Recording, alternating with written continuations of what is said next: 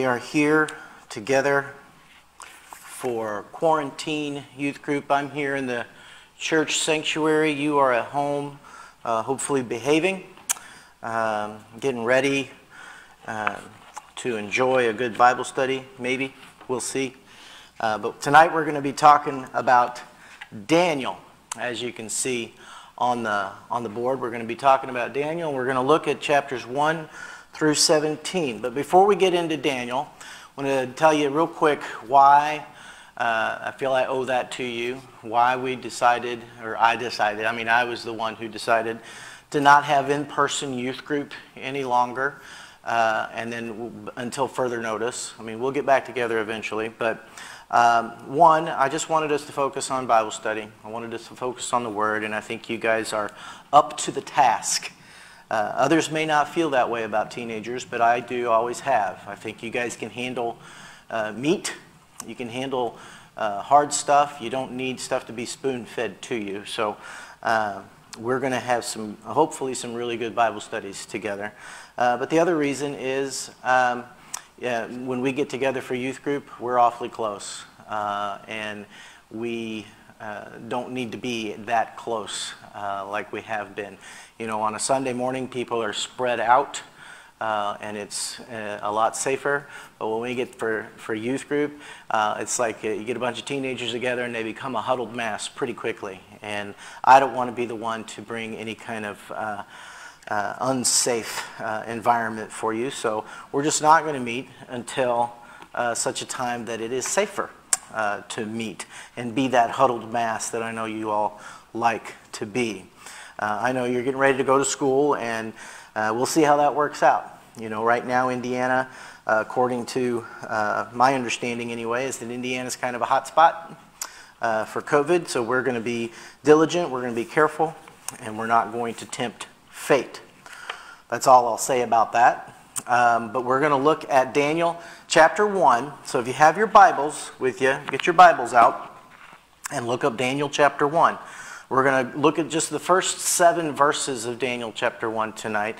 I think it's a really cool story. Number one reason that I think it's a neat story is, now Daniel was a prophet, right? We've seen his book in the Bible. We've skipped past his book in the Bible. We know some stories from Daniel because we went to Sunday school. We know about Daniel being in the lion's den, right? We also know about his 3 friends, Meshach, Shadrach, and Abednego. We usually say Abednego, but it's Abednego. And we know their stories. They were thrown into the fiery furnace, and God saved them, right? And that's about all we know about Daniel and the stories that are in that story, because we don't spend a lot of time in church or in Sunday school or in youth group talking about the story behind Daniel. But Daniel himself, the person, he was so much more than just some guy who wrote a book, all right? He was so much more than some guy who had some visions of the future. A lot of the end-time prophecies that we have of the end of the age come from the book of Daniel. And there's a lot there to steep in and a lot to study and learn from. But that's not really where I want us to go first. We'll get to that.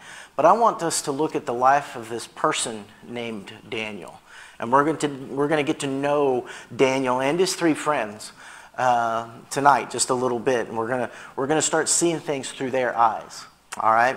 So if you have your Bibles, I'm going to start reading in Daniel chapter 1. I'm just going to read the first few verses here, and then I'm going to share something with you. But it says, in the 3rd year of the reign of Jehoiakim. Now he was the king of Judah. It says, Nebuchadnezzar, king of Babylon, came to Jerusalem and besieged it. So a foreign king, that's the first thing that we need to understand has happened in Daniel's life, okay? A foreign king invades. Now imagine you're going on about your life, you're just doing what you normally do, and an army invades your homeland. Okay, an army invades your homeland and sort of takes over. That's exactly what happens to Daniel's homeland. He is an Israelite. He lives in Israel.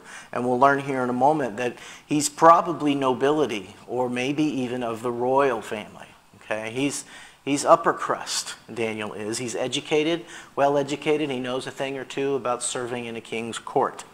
This is Daniel. But this king comes in and takes over the land. He takes over Jerusalem. It says he besieged it. And you know what it means to besiege something? It means it wasn't just, hey, I'm coming to town and we've struck a deal and you guys are with me now. He surrounded that city. There was a war. They outlasted him. The city ran out of food. They had to give up. Okay, it was a violent takeover, a hostile takeover, is what happened here when Nebuchadnezzar comes in.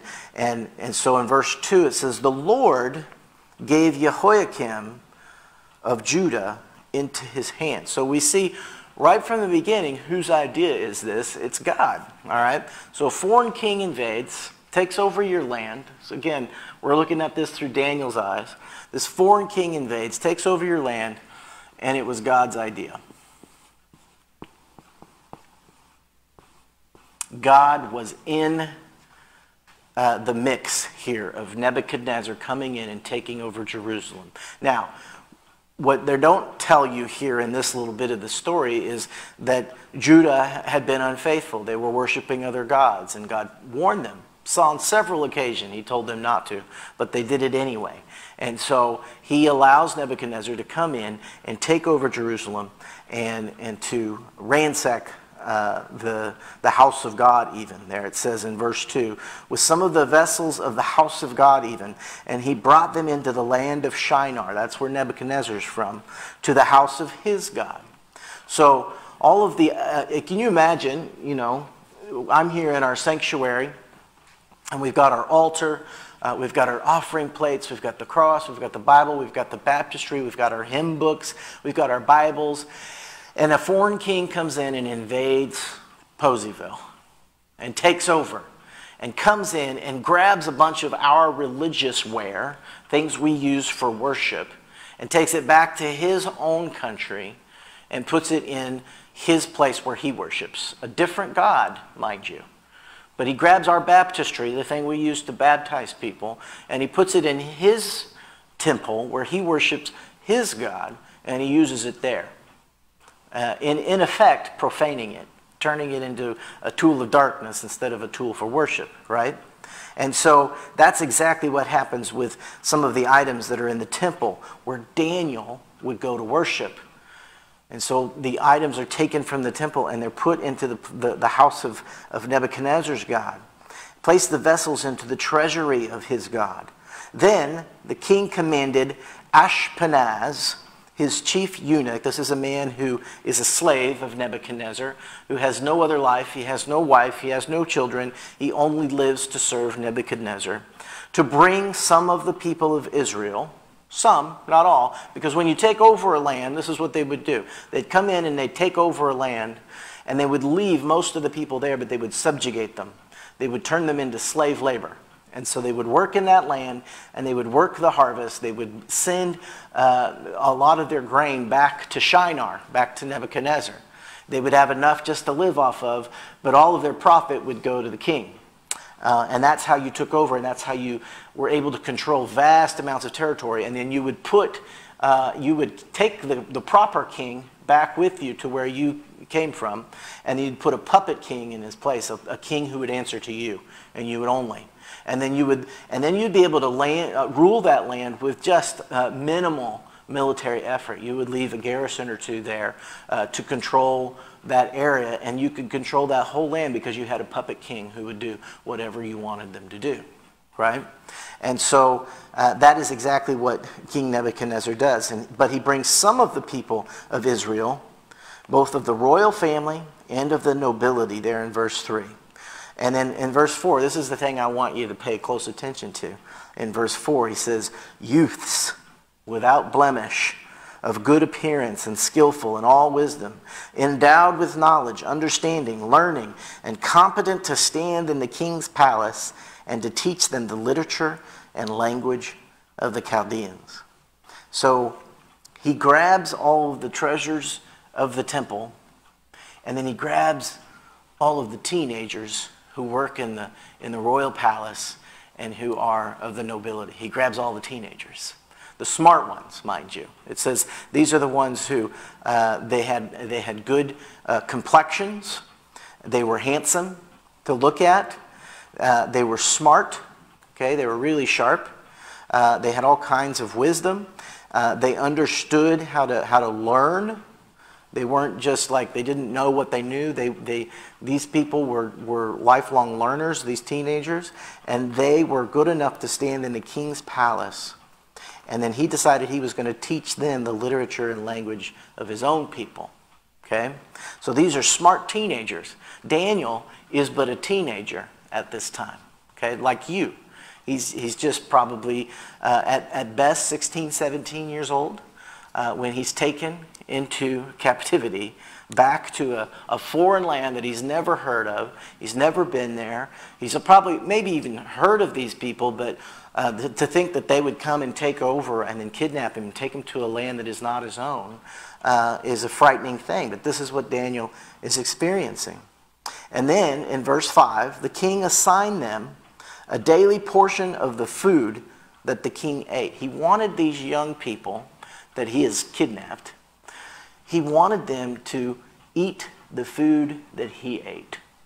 Okay, so there's a spiritual lesson we'll get to in a moment, but this idea that he wanted these young people to eat the same food that he ate.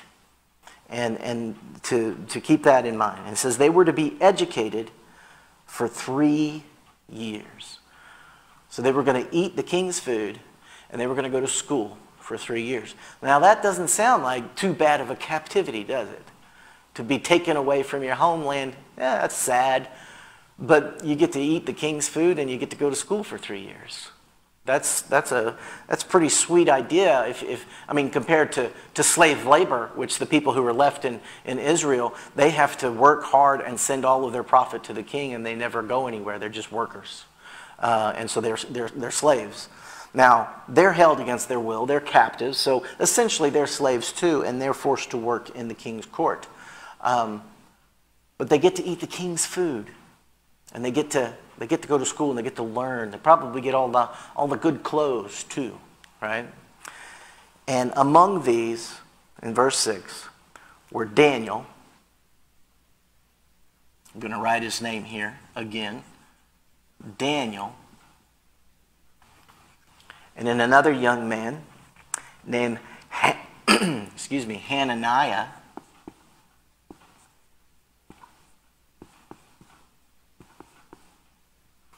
And then another young man named Mishael.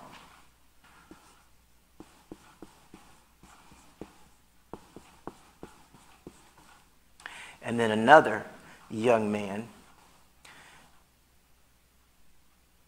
I just lost it, sorry. Named Azariah, sorry. Azariah.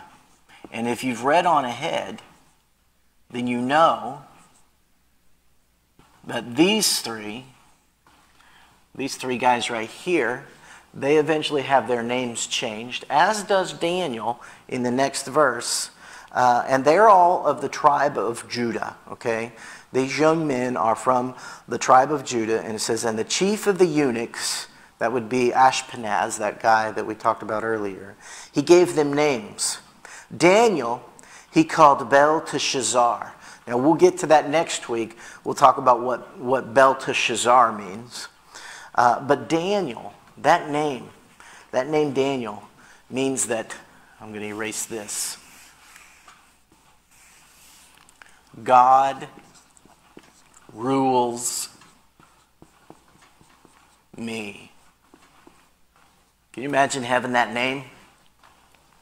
God's my boss. That's what his name means.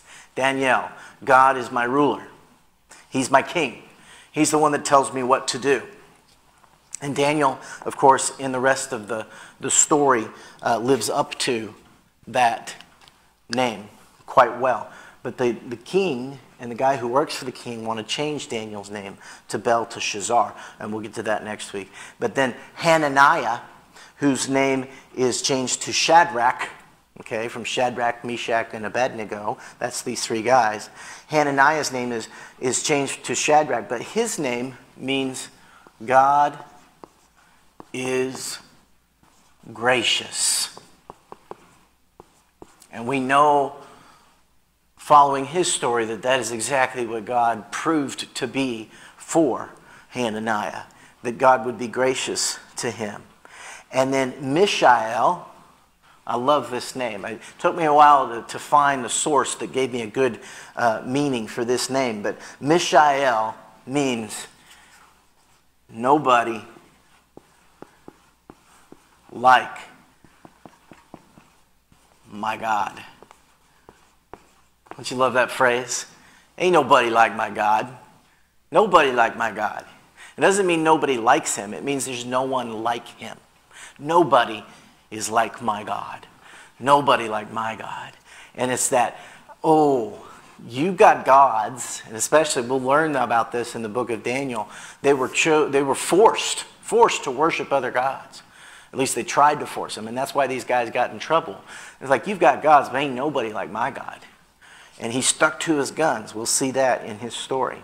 And then we have Azariah. And again, such a fitting name. God has helped. And right here, in the names, the meaning of the names of these four guys who are ripped from their homeland and they're put into indentured servitude in a foreign land.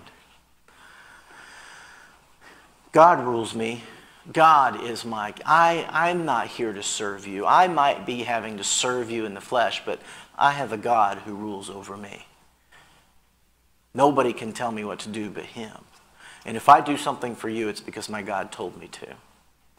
And if I serve you, it's because my God asked me to. And then when they ask him to do something that God tells him not to do, Daniel disobeys because he doesn't serve the king. He serves God. And he gets in trouble for it. Okay? But God rules. And all these three guys, they get in trouble because they honor God's rule before anyone else. And this is the same calling on our lives, and especially you as teenagers. There are so many distractions, so many temptations in the world for you as a young person that say you should do this, you need to do this, you need to do this, you need to do this. You do only what God allows you to do. You obey the laws of the land as long as they do not conflict with what God has asked you to do. You know, it's interesting, I'm here by myself, so I don't have a mask on. But if there were other people here, I would have a mask. Do you know why? Not because I am afraid of what will happen if I don't wear my mask. That's not it at all. It's because the governor of this land has asked us to wear masks when we're together. So I'm going to wear a mask. It's that simple. Now, when I'm up on the pulpit on a Sunday morning and I'm away from everyone, I'll take it off so people can hear me. But when I come back down and mingle with everyone, I'm going to put it back on because my governor asked me to. Now, if God stepped in and he said, David, I don't want you wearing that mask, then I'd have to look at the governor and I'd have to say tough noogies because I have to obey my God. But here's the kicker. My God has not asked me to not wear a mask. And I'll just say this about masks because I think it applies to what we're learning tonight. I may not be, and you may not be convinced that that mask is actually helping us all that much. I don't know that you can prove that that mask keeps you from getting sick, but that's immaterial because I know for a fact that that mask ain't hurting you. It's not hurting you to wear a mask. The only reason we refuse to wear masks and obey the governor's edict is because we don't want anybody to tell us what to do. And that's a heart issue in us. That's not an authority issue. That's not a freedom issue. That's a heart issue in us. Now, I know some of you might be watching this thinking, oh, Pastor David's gone to Medlin, and that's just not right, and maybe your parents might think I'm crazy too. Give me a call. We'll talk about it. I've got some good scriptures in Romans where Paul teaches the exact same thing. If it ain't going to hurt anybody, just do it. We need to be all things to all people. All right. I've gone too far. I know. Let's back it up a little bit. But the next name, God is gracious. God rules me. God is gracious. God is going to be there for you. If you will trust him, if you will walk in him, if you will obey him, God will be there for you. You know why? Because ain't nobody like him. No one. This gods that we're going to learn about in the book of Daniel in the coming weeks, they don't compare. They don't compare to Yahweh. They don't hold a candle to him. And we know he's the helper because these three guys, they end up getting thrown in the fiery furnace. A furnace, as we'll find out, is so hot that it actually killed the people who threw them in. That's how hot the furnace was. And then the king looks down there in the furnace and he said, wait a second, I thought we threw 3 people in there. They're like, yeah, you're right. Well, why do I see 4? Because ain't nobody like their God. He shows up. Their God shows up. Their God helps. Their God's full of grace for them.